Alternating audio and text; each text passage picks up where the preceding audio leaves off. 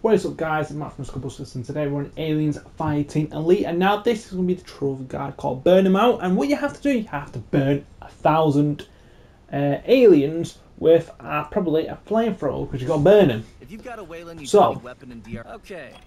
Regulations require me to so if you come over to the Requisition store or the Armorer, which is just basically to the left, so you come over to the Armorer, you're going to have a lot of currency. I don't know what this currency is called.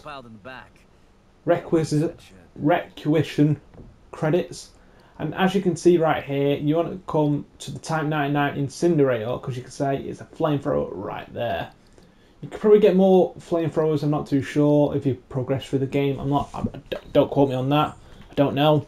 But here is going to be the first flamethrower you're going to come across, and it costs 4,800, as you can see right there. So all you have to do is purchase it. So here we go. Like I said, all you have to do is get 1,000 kills with the flamethrower.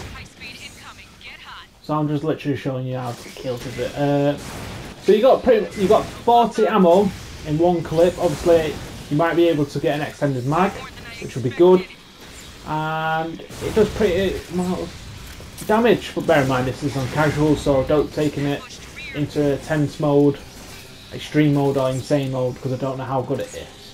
But yeah, all you have to do is get 1,000 kills with the flamethrower, and that's the trophy. So thank you for tuning in, stay tuned for more, and I'll see you all soon. Adios.